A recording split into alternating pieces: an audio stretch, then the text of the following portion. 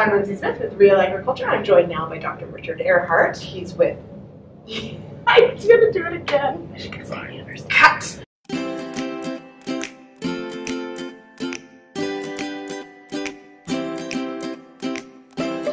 This is the second talk that Richard did that day, and it's all about timing. When should we be breeding our ewe lambs? This is the thing I get asked a lot, even on my farm, about ewe lambs. When should we breed them? So this video, he talks about all the things that we as producers should be aiming for, I guess, for optimal ewe lamb conception and number of lambs and all that stuff. So I will let you watch that video. Because we don't do states in Canada. We don't have like the state universities, really right? Important, and I want to think University of, no, it's Michigan State. Okay, so Michigan State University, yes.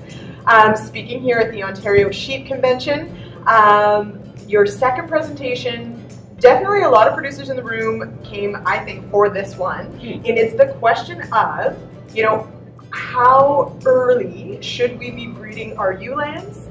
When should they be having their first lamb, and what difference does it make? So there were, I think, several take-homes, but what are the considerations when we're talking about, aiming to have a lamb have her first lamb at 12-ish months versus 16? Yeah, one of the first considerations is even having them lamb. So basically, I look at it as should they lamb in, kind of two questions. Should they lamb in the first year of life, and if so, when? Or should they lamb later in life? That was more traditional sheep production systems. We'd have a lamb at 2 years of age. So two separate things. And part of it's dependent on, the main thing is your production system and your farm resources. So I kind of start there when I talk about this.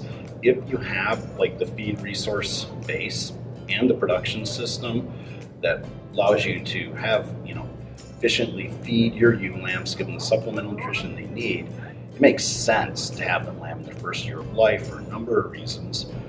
One of those is because it's been shown pretty well that if they lamb in their first year of life, they tend to have higher productivity during their life, and that is just even controlling for the fact they lambed as lambs. So if you take that lamb away that they had as a lamb and compare them in years 2, 3, 4, and 5, they still have more lambs in their life. So it's kind of a selection opportunity, and have more productive sheep. So that's one of the reasons you do it. And just kind of getting, if you do have the opportunity to, the feed resource space, to have them lamb as lambs, not doing that, I guess, would be kind of you have dead assets in your flock. You're not really utilizing your flock very efficiently. So those are some considerations there.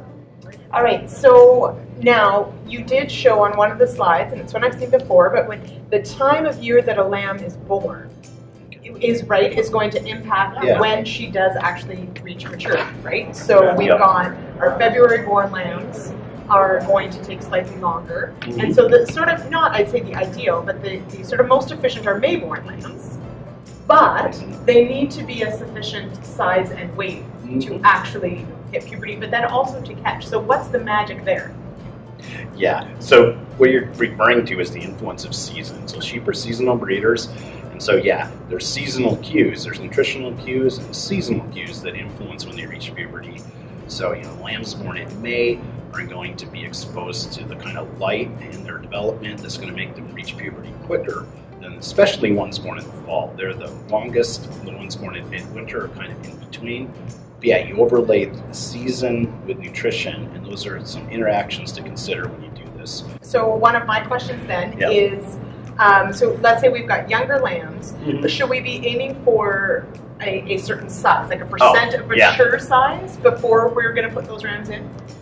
Yes, certainly. So if you have let's say they're in the right light conditions, you want a minimum, I'd say, of 60, maybe closer to 70% maturity. So what I mean by maturity is how much of their mature size, their ultimate size they attain as adults, they've achieved. And the reason why that's important is it happens that much of the way all animals grow is when they hit a certain maturity, just like people, they tend to reach a certain level of fatness. And that kind of is Mother Nature's signal that the animal is capable of having enough nutrients to support a pregnancy. So when they hit about 70% mature size, that's the right signal for them to, you know, have a successful pregnancy. So that's our kind of our target. You can go a little bit earlier with some breeds, because some breeds are genetically disposed to having puberty a little earlier. Other breeds maybe were really late, maybe a little later. That's a good rule of thumb, 70%. So one of the things I found very interesting is that, you know, obviously, so we're talking size, we're talking, you know, time of year, but you mentioned that potentially having 1 or 2 cycles before they have a pregnancy, that can actually lead to potentially better production just because they've had more lactation tissue to develop and whatever. Is that a rule of thumb that we should let them maybe have a heat or 2? Yeah, I'm kind of putting a few things together there. That hasn't been like shown experimentally in sheep so much, but in other species it has, and it kind of, it's more like it stands to reason. Certainly we know that each estrus cycle that they have after each puberty, they get a little more mammary development, and so I've kind of matched that with the observation that ewes are just a little older. Like if we have them lamb, I think I showed in the slides, at 12 versus 16 months, same genetics, same season, they definitely milk better. There's no doubt about that. So, you know, that probably is one of the explanations, is they just have more estrus cycles, and therefore their mammary is more developed. Even another aspect of it is they seem to have fewer lambing problems as well. So there's something there as well. All right, and last question or sort of observation that I thought was kind of neat was, you know, making the point on the production side that, you know, make sure you're scanning at that 40 days once the rams have come out, because those lambs are still young enough that should they be open, you can get them out the door, get them to market, and keep moving on, right? You're not hanging on to lambs. So how long, is that after 2 cycles, or how many chances do you give a ewe lamb and then you make that call? Okay, yep.